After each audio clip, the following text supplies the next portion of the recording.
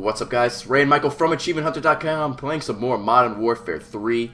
And in this video, we're going to go for Whom the Shell Tolls. See what they did there? It's kind of a reference to the Elton John song. Yeah.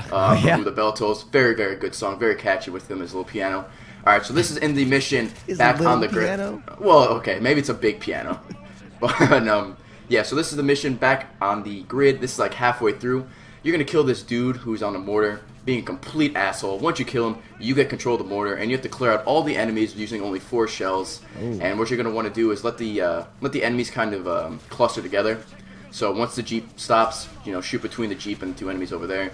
You're going to look to the left. There's going to be 2 like Jeeps that pass, or that come by. Yeah. Go for the one that is obviously, still or not moving. Yes. Get that one.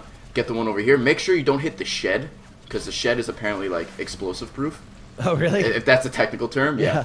And there's no vehicle over on the right, but there's like 6 enemies. Just shoot right in between them. Simple achievement. 20 gamer score for Whom the Shell Tolls. You're just raking them in. I am just raking them. By the way, I'm playing on casual just in case. No shit. Why would you play on anything else? I did that with Battlefield. That was a disaster. Well, you're an idiot. Yeah, well, I learned my lesson there.